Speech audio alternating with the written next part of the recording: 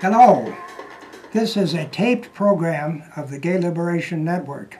I'm Bob Schwartz. Sitting next to me is the co-founder of Gay Liberation Network, Andy Thayer. Tonight we're going to be talking about election absurdities. So I'm not Chris Matthews. This is not the place for politics. This is not cable TV or a network broadcast where if you tune in at this time, you're going to catch wall-to-wall, 24/7 coverage of what we would like to suggest is essentially a charade to prevent fundamental change from occurring in our society. So that's why we're going to speak with you today about election absurdities. The horse race, the coverage of the front runners, it's all calculated to keep your attention on something that is guaranteed to keep the status quo in place and to prevent any fundamental change from taking place. So Andy and I are going to be talking about election absurdities. I've already sort of kicked it off.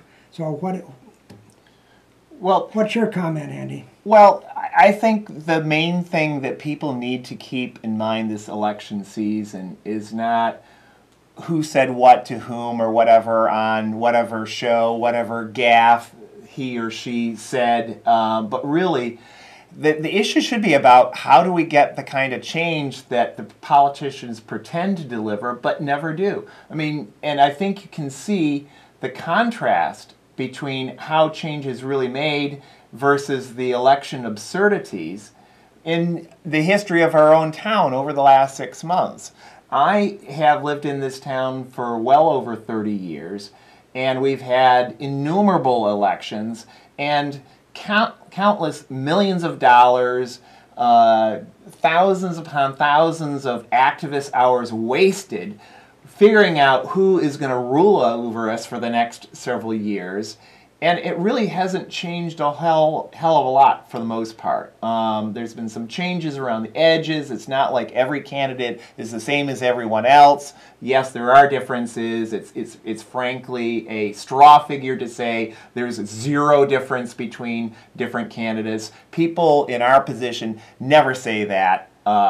It's really a question of how do you get the kind of sweeping change that working class people, that people who are oppressed due to their race or their gender or their sexual orientation or gender identity, how do we get these kind of changes that the candidates constantly promise but never deliver? And well, I just wanted to give one example of the kind of direct action that I think you're talking about. Several weeks ago, Andy and I both participated in a protest march that was organized by the Chicago Teachers Union. Thousands of people on the streets of Chicago. The public school system is under attack by politicians of both parties, Democrats and Republicans. Rauner and Rahm Emanuel are both calling for cutbacks, and the teachers and the students to do with less. So we were out there participating in this massive protest. That's the kind of direct action that we think can deliver the goods in terms of fundamental change in this society. We need to have less focus on the ballot box and more focus on taking protests to the street. Another example was the protests on North Michigan Avenue on Black Friday, where the street was effectively shut down and the business people lost a lot of money. And shortly after that, Gary McCarthy, the police superintendent, was fired. Just days after Emanuel said, "I've got your back, Gary," he was gone. And that was a result of direct action. And we've seen this, that really the face of politics in Chicago changed radically over the course of a handful of months when people flooded into the streets day after day. And they've opened up the city to a whole new kind of politics that we haven't seen on a sustained level for literally several decades. I'm talking about people marching in the streets without permits, without getting permission from the authorities, and that's a good thing. I say this as someone who has helped get permits for any number of issues, whether we're talking about marches against the war, for gay rights, or what have you, that the fact that these protests around the Laquan McDonald police murder have opened up politics in this town so that the police are afraid to take certain actions against protesters, at least for the time being, is critical. That we have many thousands of people, particularly the black youth, the Latino youth in this town, have opened up a space for people protesting, whether for union rights, whether against racial injustice, or whatever issue they happen to be, in a way that we haven't seen.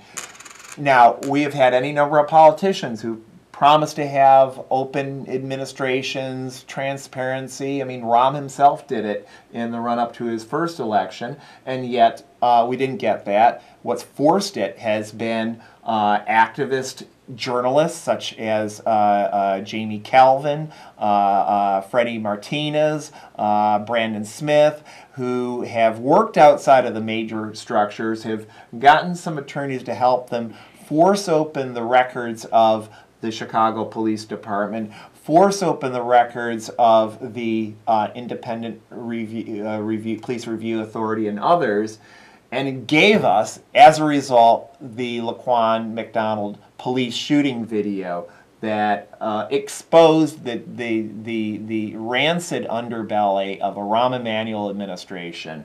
And that's really what's changed the face of politics. It hasn't been this or that aldermanic election. It hasn't been Chuy Garcia versus Rahm or other things. And my big fear now is that we're seeing lots of, frankly, predominantly white leftists getting all excited about the Bernie Sanders campaign, and at the end of the day, he's going to just shovel it over to Hillary, who is to the right of Barack Obama, and Barack Obama hasn't done the left any favors while he's been in office for 2 terms. Well, let's talk a little bit about the Bernie Sanders campaign, because there are a lot of people who are excited about Sanders because he's saying some things that need to be said. The attacks that he's made on the super rich, who clearly call the shots in this society. I think it's pretty clear that he has struck a chord with thousands of people who are ready for fundamental change in this society. But you're saying that Sanders isn't going to deliver that change. Now, he can't. Why are you saying that? He could be Jesus Christ, and he could not deliver it because, frankly, the kind of change that he is talking about that has got so many people excited can only come from below. It can only come from a mass movement that's not directed by this or that politician at the top, but is truly coming from below. I mean, people say, oh, well, this is totally different with Sanders. Well, we heard that same rhetoric come out of candidate Barack Obama back in the day. We've heard it out of any number of candidates in the past before that. The point is that there is AstroTurf grassroots, and then there is truly directionless, quote-unquote, grassroots, such as Occupy, such as the anti-war movement of the 1960s, such as the labor movement of the 1930s, despite the efforts of various individuals within those movements to control it. It's when those individuals started having that kind of control, that's when things began to go south in a very bad way. So this notion that come November, when Hillary is the nominee, or I should say July, when Hillary is the nominee, that suddenly this movement is going to take on a life of its own, I think is the saddest of illusions. The track record of these movements to try to change the Democratic Party, and that's what's going on with the Sanders campaign, is trying to take over an institution which is fundamentally opposed to working class people, fundamentally opposed to the rights of the oppressed, and it's not going to work.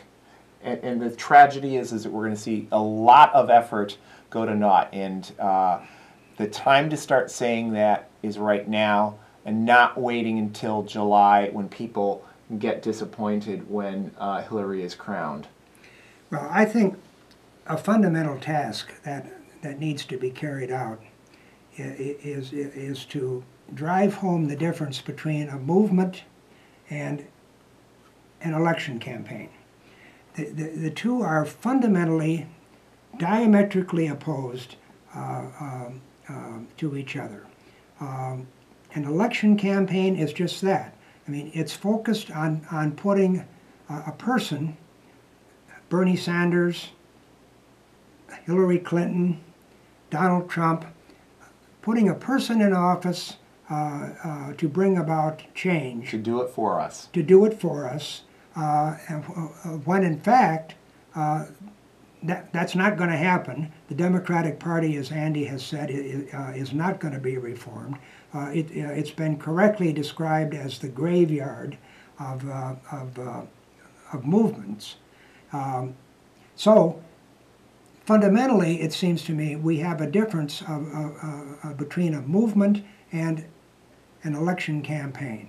And what we need is to build a movement. And an election campaign really detracts from the movement building that is so critically essential to bringing about fundamental change. Absolutely, and I think one of the easy ways to tell the difference between a movement and an election campaign, despite the pretenses of some election campaigns to be movements, is who controls the messaging. Who controls the voice of the movement, if it is indeed a movement.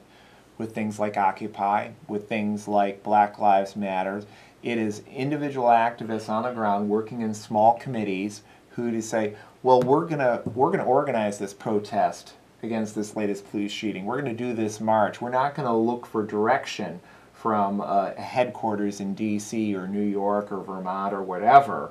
We're going to do it ourselves. We're going to decide to emphasize this or that issue. Whereas you look at how election campaigns run, and I saw this very vividly with the prospective candidacy of Karen Lewis when she was contemplating a run for mayor. Went to one of her listening sessions, and instead of it being really a listening session, was more of a talking session where we were told that the messaging was going to be directed from the top, period. And this is coming from Karen Lewis. This is about as grassroots, a prospective candidate as you could hope for, and that was the message from her. Let alone someone like Bernie, who has been in D.C. politics for literally a decade and voted with the Democrats and been essentially a loyal Democrat on any number of issues over the years. And it's very interesting in terms of the voting records of Bernie and Hillary. The similarities are far more profound than the differences. That while Bernie may make a big deal about Hillary's vote for the war, the Iraq War I'm talking about here, the Iraq invasion, and that was certainly an infamous vote, that didn't prevent Bernie from himself voting for war funding for year after year after year. You see the brutalities that are committed by the Saudi dictatorship, You see the brutalities instituted by the Israeli state against the Bantustans that are the West Bank and the Gaza Strip. And literally, there isn't a huge difference between the candidates. The rhetoric is different, but the votes for funding, the billions of dollars to the Israeli regime, the billions of dollars of military hardware to the Saudi dictatorship, currently carrying out a dirty war in Yemen, currently repressing its own people, whether you're talking about women, gays, Shias, the recent crushing of the democracy movement in Bahrain. These fundamentals of guaranteeing American power over the rest of the planet, that's something that all candidates agree on. They may have differences about how to do it, but the notion that the peoples of the world, whether in Bahrain or whatever, should control their own destinies is utterly foreign to all of the candidates. Well, and the issues that Andy has raised, the issues surrounding U.S. foreign policy, are never on the ballot. Mm-hmm. Whether Wall Street should call the shots in terms of the United States economy, how it's organized, who profits from it, those fundamental questions are never on a ballot. And as Andy says, the candidates may have rhetorical differences. We certainly saw that with Obama, particularly in 2008. You know, he was promising transparency, hope, and change, and that he would be the candidate for the average man and woman. And then he gets in office and he represents what?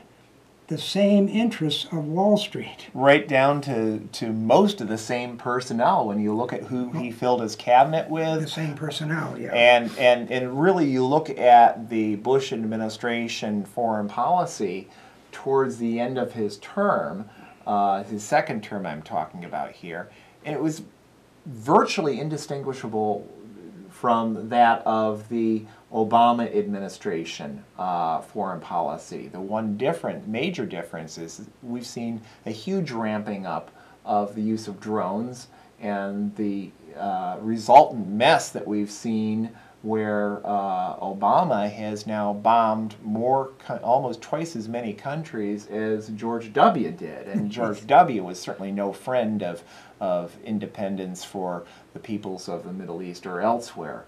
Well, and Obama, I think at this very moment, is in Saudi Arabia, talking to. That must be awkward. Yeah, talking to the leadership there that is as brutal as ISIS. Mm-hmm. They've carried out beheadings that are comparable. Comparable to the atrocities of ISIS for crimes like sorcery. For crimes like sorcery, and for all kinds of petty offenses, theft and so on. You can have your hands chopped off or even be killed. But of course, these atrocities are never broadcast on network television, unlike the atrocities of the official enemy of the U.S. government, the Islamic State. Mm-hmm. So this certainly raises some questions about what is motivating U.S. friendship toward dictatorships like Saudi Arabia. Well, it's could all. Could it be the oil? Well, I mean, and the interesting thing is that it's not even oil that the United States, for the most part, consumes, because most of the Middle Eastern oil actually doesn't go to the United States. It goes to places like China and Europe, and so it's a geostrategic move for the United States for more than the last half century to control the Middle East by one means or another. It's because we get most of our oil from friendly dictatorships or neo-dictatorships like Nigeria. So what it has been is, let's have a lever of control over the Europeans, our big economic rivals, over the Chinese, and before that, the Japanese, big economic rivals. That was the reason for United States dominance. It's not that we imported much oil from many of the areas that the United States has been trying to control. But where Bernie comes in, and where I think his supporters need to stop being apologists, is that how can you talk about free tuition for higher education, forgiveness of student debts, free health care, free this or that? I mean, a real jobs program that the people, particularly minority youth, need. You can't talk about spending money on these things at the same time as you're talking about spending as much on the military as the rest of the world combined. And that's almost what the United States does right now. And Bernie has not talked about dramatically cutting U.S. military spending so that he can support those things, let alone saying that the United States has got no business trying to control the destinies of the peoples of the Middle East or elsewhere in the world. So it's a real Achilles heel of the Bernie Sanders campaign, and what we're left with then is lots of vague talk about revolution, which for those of us who are old enough sounds very reminiscent of hope and change, and we saw where that left us. It left an anti-war movement that was flat on its back because most of the activists had put their emphases on supporting the Obama candidacy, only to have troops still, of course, in Iraq, troops still in Afghanistan. The latest Pentagon statements are that U.S. troops are going to be in Afghanistan indefinitely, on the scale of Korea or Japan. Well, and more troops have just been sent to Iraq. Right. And the networks, I noticed this the other evening, the networks were in competition to see who could interview the highest ranking U.S. official to act as scribes as these officials. Ashton Carter, the defense secretary, Barack Obama, the president, the networks acting as scribes as these officials laid down the reasons for the increase in troops. And of course, this violates the promise of Obama that we were getting out of Iraq, and exactly the opposite thing is happening. And the media is right there to say, yes, sir, of course, that's the way it should be. Thank you for doing that. And really their notion of quote-unquote getting out isn't really about getting out. It's let's drop bombs directed by people at bases in Arizona or in Bahrain. I'm talking about, of course, drone attacks. And there have been several studies that have found that for every quote-unquote bad guy that they claim to be targeting, there's 20 unknowns who are killed in each of these. People for whom they can't even come up with any kind of rationalization for killing.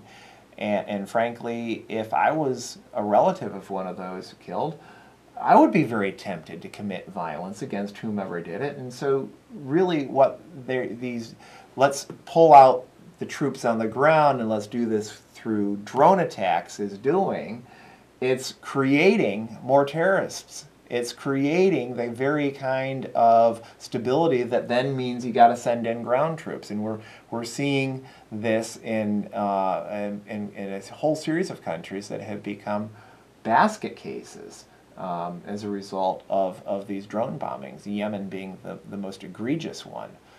We're seeing it in Somalia. We're seeing it in other areas of the region. So we got a mess on our hands, and it's really a question, are the peoples of the world, including in this country, gonna fall for the kind of shell games that have not led to true liberation, or are we gonna look to our past, how we got things like Social Security, something that all the politicians say they're about defending. How do we win Social Security in the first place? How did we win the 8-hour day? How did we win prohibitions against racial discrimination, at least somewhat? It has been through the movements in the streets, whether you're talking about the 60s, whether you're talking about the 30s. It's when people did it for themselves. It's when we put our faith in the candidates, even when they're saying all the right things, even when they're totally virtuous. And there are, rarely, virtuous politicians out there that naively think that they're going to free the rest of us. And our message is, that's not the way that change happens. Yeah, when we think about politics, we need to think about building a movement and not walking to the ballot box. I mean, that's a fundamental change in consciousness that I think needs to occur.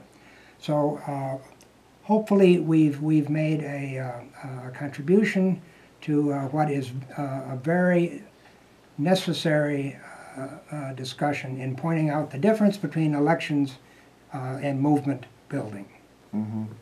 Thank you for joining us.